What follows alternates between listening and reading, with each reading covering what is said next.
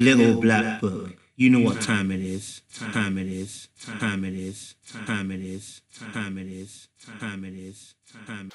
Hey guys, and welcome back to Little Black Book. You know what time it is. If you're new to the channel, then make sure you like, you share, you subscribe, and click on that bell notifications so you can get the notifications when I upload. Now that sounded better when I said it in my head. For those of you returnees, you ain't got the minerals, baby. You ain't got the minerals, I got the power, baby.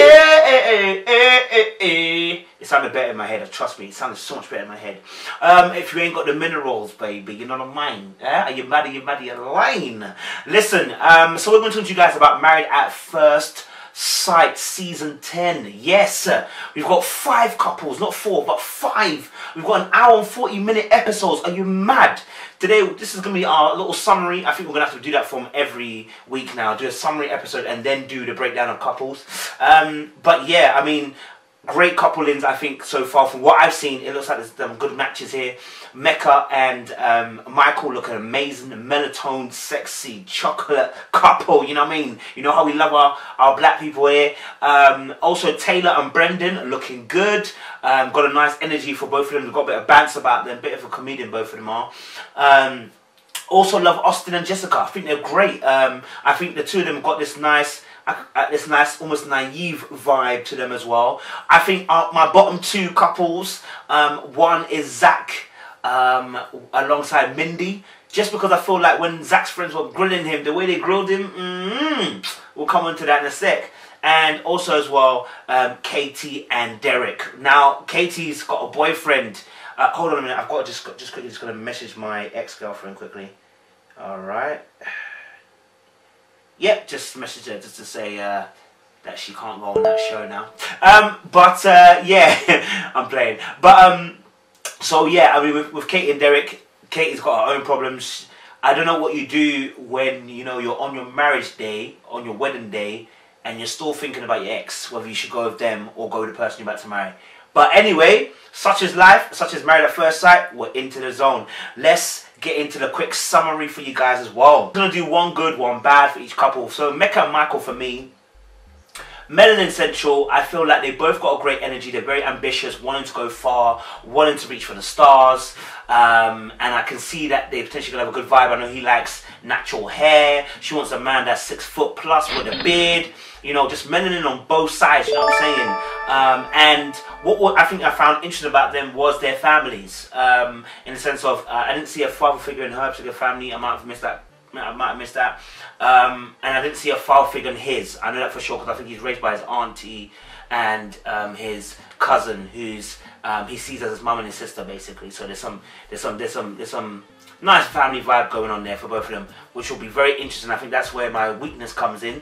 How will they operate in a marriage when it seems like there's no father figures in their homes? How do they both deal with that? Men deal with it differently, women deal with it differently. And their influence in different ways. How are they going to cope with that particular aspect? They may be fine, but that was my only kind of thing to kind of say, hey, will there be a little bit of a problem here? Also as well, just matching up in terms of ambitions. Will they also match on the ambitions level as well? That will be an interesting kind of viewing as well. Derek and Katie. For me, they're both energetic, very bubbly, very enthusiastic. I saw Katie literally dancing on all the people in the particular, all the people dancing on the, what was it? What would you call it? So she was going all out. She was dancing. She was being free. She was living her life. Like, my girl was on things. You get me? So obviously, you know, she's a lively bird. Derek too. Derek was having a bit of a, you know, some of the cutscenes bantering and saying about how, you know, even talking about Zach's hair and saying that he thinks he had a better hair and etc. etc. So Derek's quite a cool guy, quite a genuine down-to-earth guy. He's not had no love, but he's a genuine cool guy. And I think that day that they're going to meet on that level. I think their weakness is how they're going to deal with Katie's issue of the fact that she still likes her ex-man. What is going on there? Your ex-man's texting you saying I still want you only when you told him you're going to Ready to Love. I mean, going on to Married at First Sight. That should let you know. Boom. For Taylor and Brendan, I think they got a great vibe as well. I think the energy is great. I think they have, you know, I think they're gonna. I think they're gonna also have a natural chemistry as well. I think. Whether they have the same banter is going to be the interesting part. Brendan's quite a comedian. He's making quite a few jokes. I mean, I know he's making jokes about being James Bond and stuff like that when he was doing the dress up for the groomsmen and stuff. And also, she was making a couple of jokes about the dress that she was in, and you know, the dress was fire though. And she is fire. Taylor is. Listen, I think Mecca is scintillating, and I think Taylor is what. Succulent, you know what I mean? Both of these ladies are absolutely just, you know, when the chicken's out of the oven fresh and it's sizzling and it's seasoned well, that's how the two of them are. Just juicy, you know what I mean? So definitely think them two gonna have a good vibe. I think they can rub each other up the wrong way. I think if they miss each other in terms of what they actually want. Because Taylor's got an issue. Well, I don't want to go too deep into it, and I'll do an actual separate review. But my thing for them is going to be time. Are they going to have enough time? You know, Taylor's working 3 jobs, and as much as anything, obviously now they'll probably have more time because they will be putting them into a false arena where she won't be working as much. But when they start putting them into the real arena, when she's got 3 jobs, obviously he can contribute in that, but just obviously kind of thinking about it. When she's got a mindset of I work for what I need to get. Will he match that mindset? I don't know. That's the kind of thing I'm thinking. So I potentially there may be some issues on that level for them as well. So that could be interesting. I don't foresee them having problems in terms of looking at each other aesthetically. I think they're both beautiful people. So I think they should be alright on that one as well.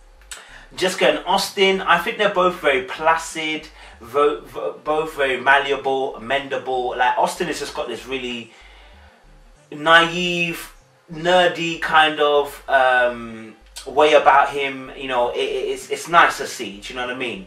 And I think Jessica's got the same kind of vibe as well. You know, she's got this quirky, but she's got this exciting side of her as well, which her friends, well, I say her friends, yeah, her friends were saying, and also, you know, her twin sister as well was talking about. And I just feel like, obviously, them two, I think they will have a good match. I think they've got a really good chance of making it far in this particular show and beyond, because I feel like they're the ones that are least likely to have arguments.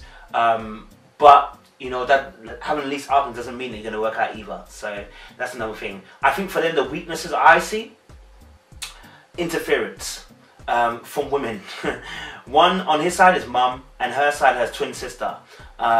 Because, you know, I know twin sister's now tied up with a man, but she's tied up with a man, so her focus has been on her man. But what happens when she now knows that your focus is now tied up? Do you get what I mean? And obviously, the twin sister has quite a lot of influence on her because that's who signed her up to the show, etc., etc. So there may be something there, and maybe a voice that could speak into a relationship that can cause trouble. On his side, his mum, you know, she wasn't like too oppressed to the situation, but you know, she spoke a little bit where she was not very, very happy, you know, at the situation, but she was going to go with it. So I think that could be an interesting thing as well. Going forward in terms of Justin and so in terms of Jessica and Austin. So yeah, interesting there. Mummy issues, twin sister issues. We'll see if that plays a part later on in the show. Zach and Mindy. I mean, for me, I like Zach and Mindy because they're both outgoing. They're quite I don't want to say energetic again. I'll say outgoing, positive outcomes, positive outlooks on life. It looks like them too. You know, especially with Mindy, she's gone through quite a bit already. You know, she lost a child and stuff like that. And then to you know, be able to pick yourself up and move forward, definitely. It's you know, that's a major thing. Zach as well. You know, he's got his own business that he's doing at the moment. He wants to really love his wife. It sounds like he's got the love language, acts of service. So he really wants to love his life, etc., etc. So that's going to be interesting to kind of watch as well. I think the weaknesses for them is going to be in terms of, well, one, Zach's. I mean, he mentioned about being aesthetically, you know, he wants to make sure that, you know, what happens if we don't find you attractive, kind of thing. And I think the way the friends were asking him a lot of questions, it's almost as if they don't think he's ready for the show. And that concerns me because even his attitude's it seems a bit arrogant, but I don't think he's that arrogant. I just think that that's the way it comes across because maybe there's a little self-defense mechanism there. Maybe there is. And we'll find that out later on in the shows. But you know, there's a lot of confidence in him. Whether Mindy's that type of girlfriend, I don't know. I don't know if Mindy is that girlfriend. I just don't know if Mindy's that one that can hold him down. That's my only concern. I don't know if Mindy is that enough for him. You know, even when I saw her physique, I was like, that doesn't look like a gym physique. If you know he's a gym body, and I'm thinking to myself, he might want a gym physique.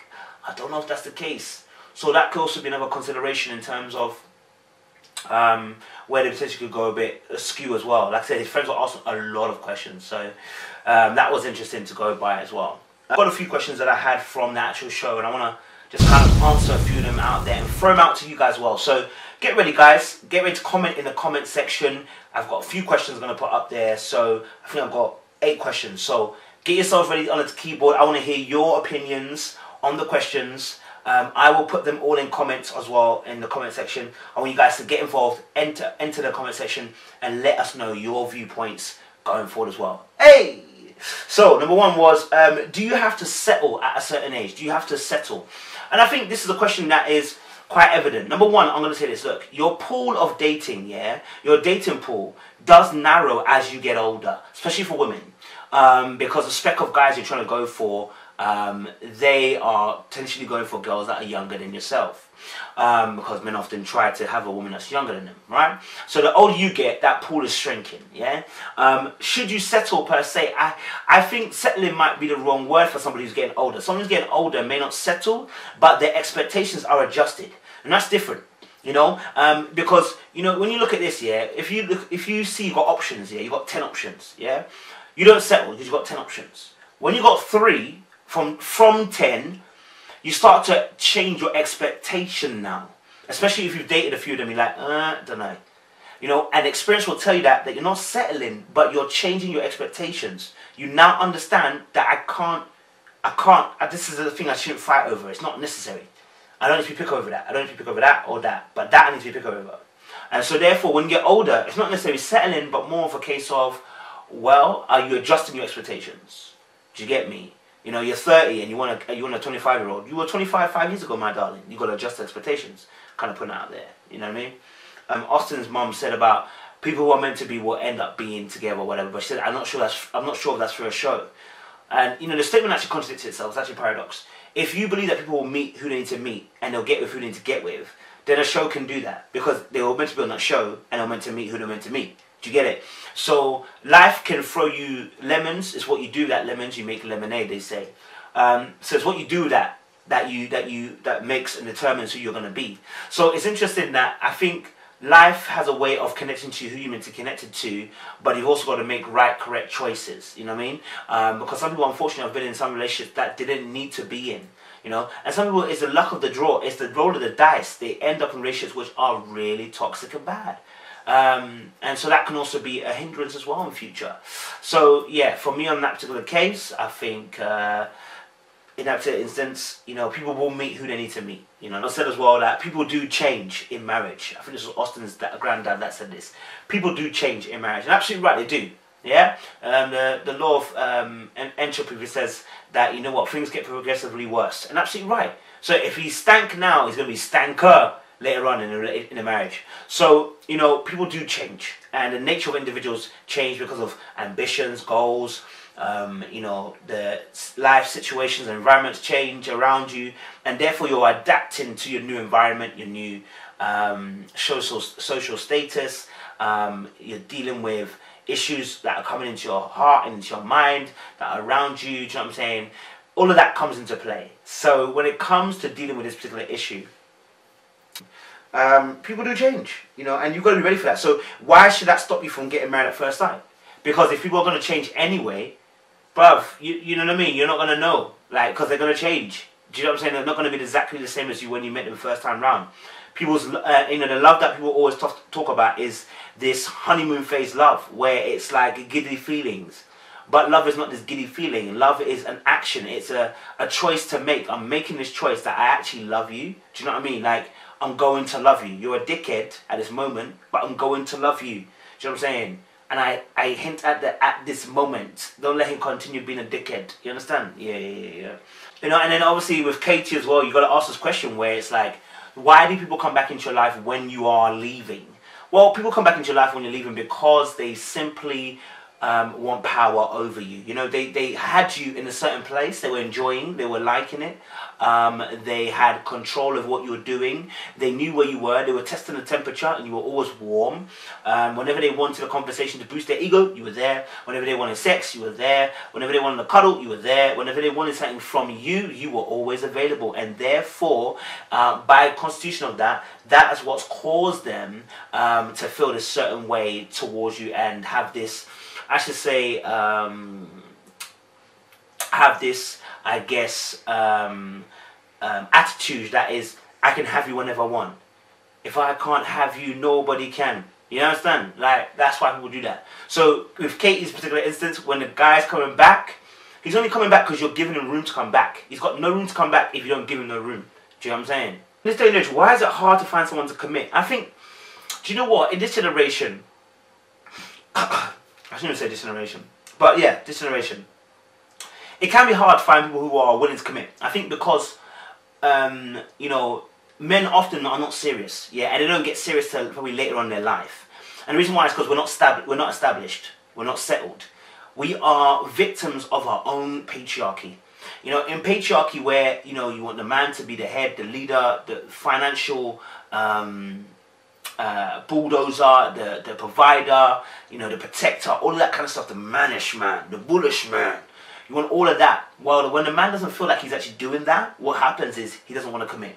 Why? Because he doesn't want to tie himself down to anything he doesn't see himself being able to build from. And so when he feels like he can't build from that area, he doesn't tie himself down. How is he going to be the man's man if he can't provide? How's he going to be the man's man if he hasn't got to the place where he needs to be able to provide a stable platform for you? Because the echo coming back, or the reverberation or the feedback that's coming back is, you're not a man's man, but you're not earning a certain amount of money, so therefore you can't provide a platform that you need to provide, and therefore you're not the man's man. And so therefore, what happens? Continuous cycle. Men don't want to commit. Do you know what I'm saying? And that's a very simplistic way of looking at it in one aspect. Other aspect is that men are just entitled. They're in a place of power and they don't feel they have to commit. They feel they can play around with certain females and then commit later on when they feel like it. And that's not how life should work, but because they're in power, it can. What do you do if you have feelings for your ex-partner on the, you know, on the wedding day, as Katie did? Katie's having, you know, a choice between the two people. She's like, I don't know if I should choose him or choose him. And you're just looking at it like, Katie, I need you to fix the frig up, okay? Katie, we can't do this, man. We can't do this, man. You can't be on a wedding day and just be trying to figure out whether you want him or him, man. You got to know what you want, man, before you get to that place. So, I mean, people get into these spaces, and these are things that, these can actually happen in real life. Like, I know it's Married at First Sight, but this can actually happen in real life, yeah? This can happen in real life, which is so mad.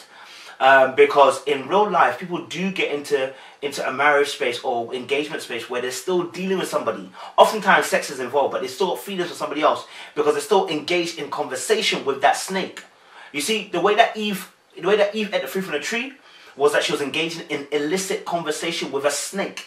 When you open up the door of your relationship to snakes, they get in. Simple as.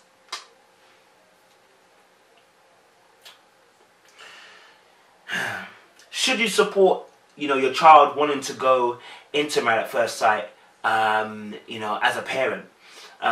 Because obviously Mindy's parents didn't want to support and are not going to back her. This is not the way to do things. If anything, we should be willing to back them. Even when we look like they're making a mistake, we should just back them.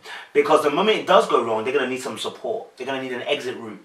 You know, and you know, people who end up in abusive relationships haven't often got great connections with people because the people have disconnected from them. And so what I've learned is that, listen, okay, my child may be making a mistake, but I've got to trust them in a situation to say, listen, look, I'm here for you. Even if you're moving mad, I'm here for you. So just in case it does go wrong, you know you can come to me. Do you know what I'm saying? And so I think in scenarios where the parent is seeing this Married at First Sight, yes, it is scary. Yes, it is painful to see your daughter be in an arranged marriage, which people do anyway. You know, we should be able to just go, look, as parents, I want to support you. Now, I'm not a parent, but at the same time, I want to protect my child. But at the same time, I'm going to have to let the reins go eventually. They're old enough to make their own decisions. And therefore, I should support you in that decision. It's not a time to abandon you when it's going to be such a huge decision you're taking of getting married. You know what I mean? So yeah, that's what I saw, and it's a shame for Mindy because you know it can see the pain that is in her eyes, you know, and a child needs to be supported, even if they are 25 and plus, 30 plus, you know, they want to be supported. So yeah, guys, that is just a summary over of Married at First Sight. We will start dropping the individual reviews of each couple and breaking it down a little bit as well. So guys, make sure you stay tuned, locked in, and watch out for the next few videos, mate. Are you mad? Are you mad? You're a gege. You got the power. Yeah, yeah, yeah. You got the power. Appreciate you.